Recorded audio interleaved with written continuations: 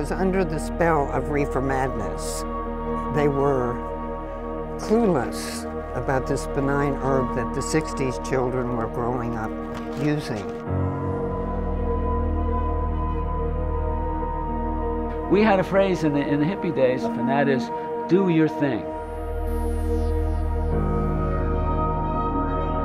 America's public enemy #1 is drug abuse.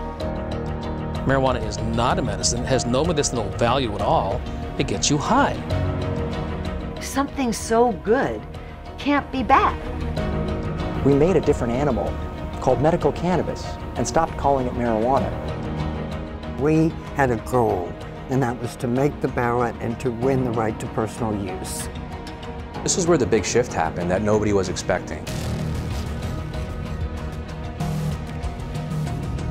This is getting serious. This is going to get legal, and we have to be prepared.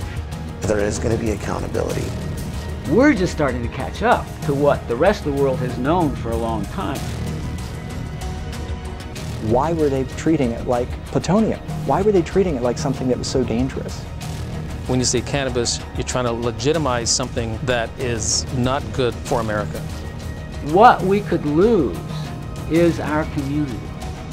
So many people are in this industry because we are passionate about this plant. Cannabis is going to be recognized as the drug that saved America. I'm pretty stoned on this. I smoked one whole spatty joint of Swami Select by myself, right? Is that the stoner mentality? It's just Swami being Swami.